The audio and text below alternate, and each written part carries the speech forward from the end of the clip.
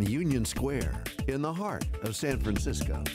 It's theCUBE, covering Spark Summit 2016, brought to you by Databricks and IBM. Now, here are your hosts, John Walls and George Gilbert.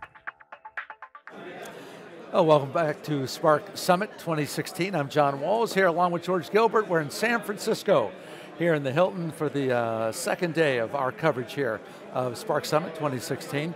We're joined now by John Farland, who is a technical consultant with a group called DNV GL, and they're really a consultancy that helps companies, in essence, mitigate risk in a lot of different sectors: maritime, oil and gas, energy, just to name a few. John, thanks for being with us. We appreciate it. It's great.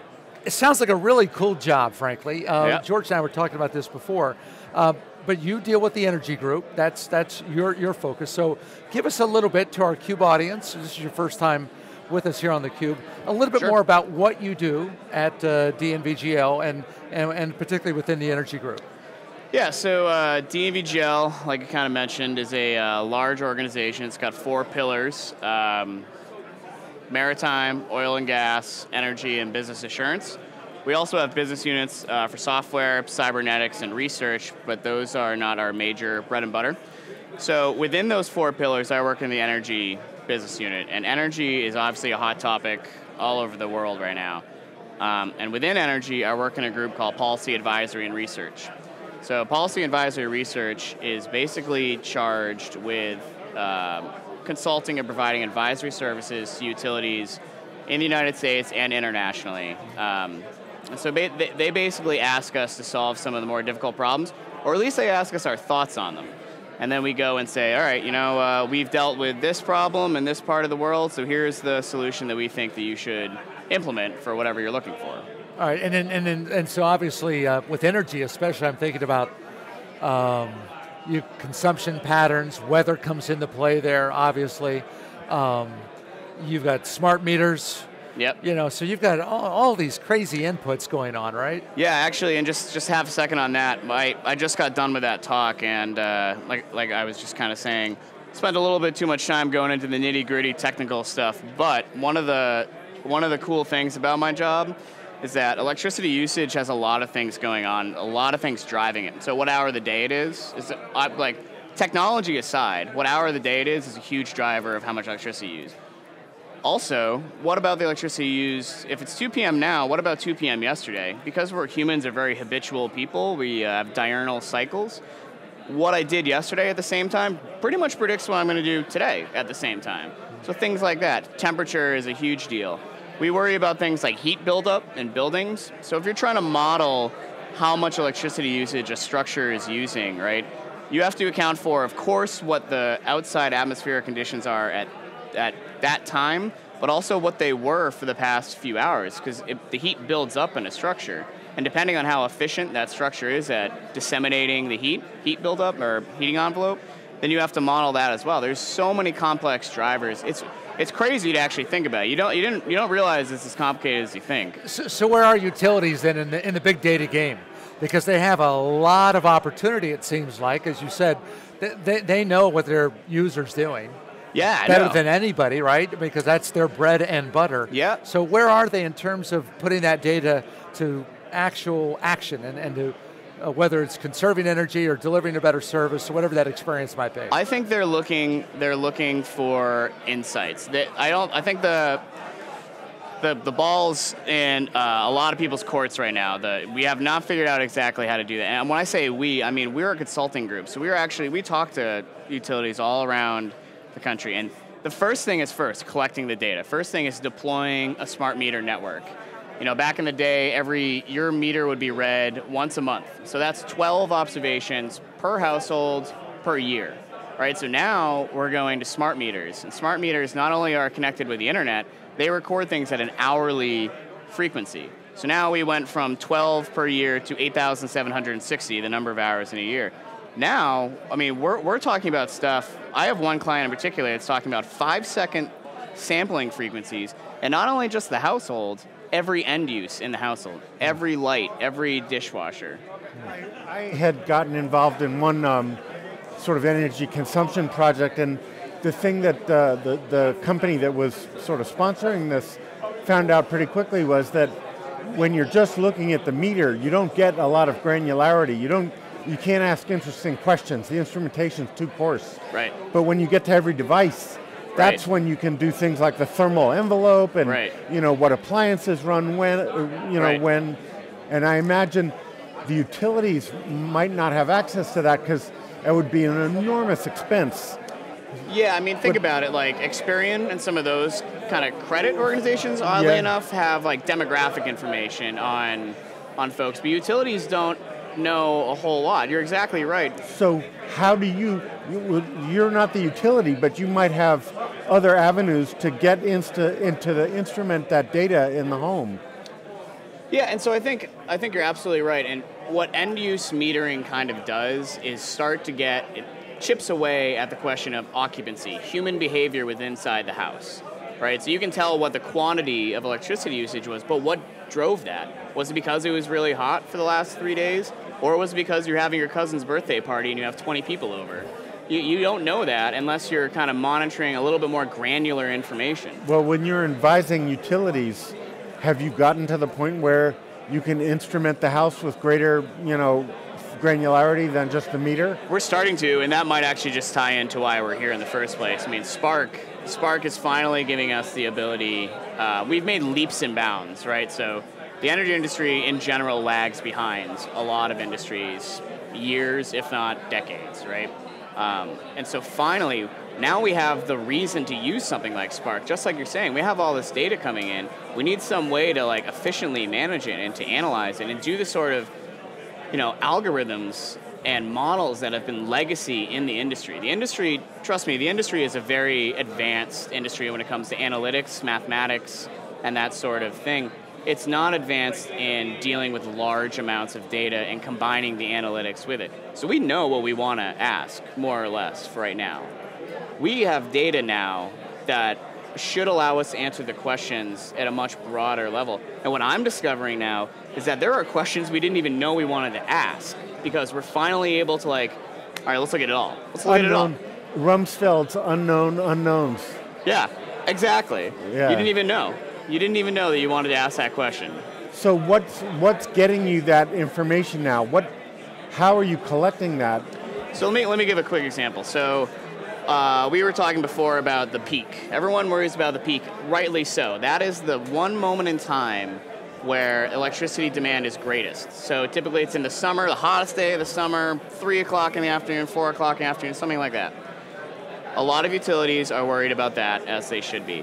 When you institute a program to save energy efficiency, there's something called demand response. So demand response is basically a program where you sign up and the utility, if it calls an event, that utility can shut down, curtail your load. You can shut off your air conditioner, and you maybe get paid from the utility to do this and be okay with that happening. But basically, they want to be able to say oh man, it's going to be a really big day. We need to curtail a little bit of load. So we focus on the peak. What if we didn't have to focus on the peak on one day? What if I was able to take all of the hours of the entire summer and try to analyze where I should target that energy efficiency program to save the most electricity? Not just that 1 hour. Is that because you could store it now? Not necessarily. That's a bigger question from a distribution perspective. So what is the optimal way of servicing my end uses? But I know we're now getting into the energy nitty-gritty, but if you still have to manage to that one peak over the summer, traditionally the generation capacity is 2x the average need. So if you still have to get to that one peak for 1 hour, you still need that 2x capacity. Right, well there's something called reliability, and so the electricity grid is set up a little bit interestingly. Half of it's kind of deregulated. So you got the utility, which is regulated, right? They're regulated by the CPUC in California, or a basic Public Utilities Commission. But the generation is not necessarily regulated. There's something called CAL-ISO in California. It's an independent system operator. They're worried about reliability. They're charged with making sure that there is enough capacity to meet demand at any moment in time during the summer. Oh, and if that moment is smaller, the reliability demand is less. You can bring that margin down. You don't need to be 2x. If you were really sure that the number was going to be this, you could bring it down to this and still have a adequate reliability. So back to why you're here. Yeah. All right. Yeah, because I mean, you like you said, you're dealing maritime, you're doing oil and gas, not just energy, business assurance. I mean, what is Spark doing for all of your clients, not just the energy guys, but for all of your clients now in terms of streamlining their processes and helping them make better decisions and I guess ultimately mitigating risk? Yeah, I mean, this whole set of few days has been pretty impressive, I gotta admit. I have learned more about how Spark is completely integrated into every enterprise platform you can think of. Everybody is somehow leveraging the strengths of Spark. I think everybody's kind of come to terms with, it's really good at this. It may not be as good at that as what I want it to be in the future, but still I can, low-hanging fruit. I can put Spark on my stack on whatever analytics platform you have, and immediately you see gains. One of our use cases, I did a use case where it was just pure data manipulation, nothing, no analytics. It took me 23 hours to do this job on one of our legacy servers. It took me 7 minutes in using Spark. And I don't know about any other use case. I think that's probably the greatest efficiency gain that I've ever heard of with Spark. And something like that, if anything even close to that was able to be planted within each stack of each one of our business units, we would be able to, like I said, answer questions that we didn't even know existed. So when you go back, I mean, what are you going to put into practice, or what do you want to explore? Well, from what you've learned here, from what you've seen other people are doing, and how that would be applicable to what you want to do for your clients. Right. I think same thing with low-hanging fruit. Right. So we're certainly not going to just get rid of everything we have and everything we do and just go full production Spark. That's the deal. Spark complements what we do. As it stands, we don't have projects that justify going full-blown Spark, right? We have a few mega projects where I'm dealing with hundreds and hundreds of gigabytes of data, and even that's not even that big when we talk about big data. But for us, I mean, 500 gigabytes of data is kind of hard to deal with in most platforms. So for us, we're going to complement our current services with Spark. So Spark and other big data platforms, we're going to, hey, if you got a huge job, we've got a platform that can handle it. Going forward, I actually have this vision about what we could do, and it's pretty incredible. I mean, we could go from real-time forecasting, so I could know in real time. I could stream smart meter data into Spark and estimate forecasting models so that I know almost instantly what the electricity demand is going to be at any structure that I have data for in almost real time. That's not what we're doing now, for sure. But that is definitely something that's a great use case for where we see the energy industry going forward. So in that scenario, would you need to get behind the meter itself down to the household devices, or would the meter be a good proxy for the more detailed analysis that you might have done historically? Yeah, that's a great question, and this is kind of a great shameless plug for something we're doing. DNV GL we're doing one of the biggest end-use studies in the world, and kind of what we were talking in the beginning. There's this technology called non-intrusive load metering. Basically, I do not even need to go into the household. This is a machine learning tool. I can put this device outside of your household on your smart meter, and it measures the type of energy that you're consuming. Pretty much. And associates that with the appliance or the device? It registers a change of 100 watts. So anytime it goes up or down by 100 watts, it registers as an event. And that event gets recorded over and over and over again.